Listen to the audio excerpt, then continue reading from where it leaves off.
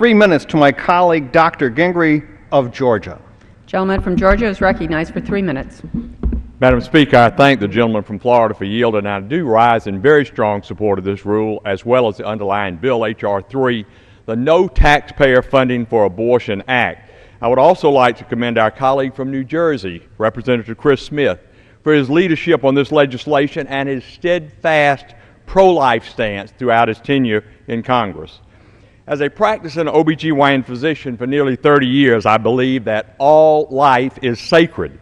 The issue of abortion is a very personal issue for me, as it is for many people across the country and many members of this body.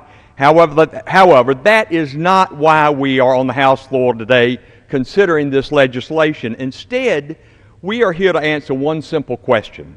Should American tax dollars be used to fund abortions? When an elective choice can decide life and death, should the federal government be allowed to use tax dollars to pay for that choice? Madam Speaker, H.R. 3 is a bill that seeks to set right what the last Congress got wrong, to ensure that abortions are not funded by taxpayer dollars.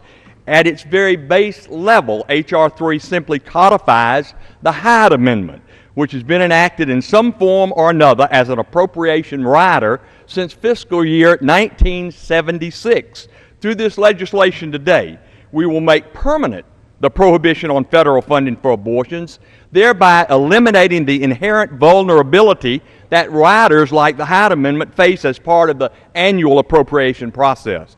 Furthermore, H.R. 3 codifies the Hyde Dr. Dave Weldon conscience clause that has protected health care providers from discrimination by state and local governments for simply refusing to provide, to pay for, or even refer for abortion. So additionally, H.R. 3 will allow those health care providers who choose not to perform abortions legal recourse if they face overt discrimination, as they often do. Madam Speaker, H.R. 3 also prevents federal funds being used for tax credits that subsidize health insurance coverage that includes elective abortion through the Patient Protection and Affordable Care Act, so-called Obamacare. One of the many problems with this law, Obamacare, is that there's no statutory language prohibiting premium assistance from being used for abortions, despite many efforts of House and Senate Republicans during the last Congress. H.R. 3 provides the assurance that our taxpayer dollars will not be used in any form of federal subsidies for abortion coverage.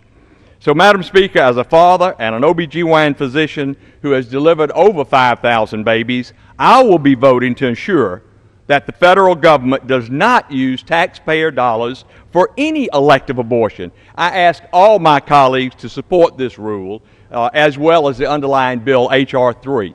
And with that, Madam Speaker, I yield back the balance of my time, and I thank the gentleman for yielding. The gentlelady from New York.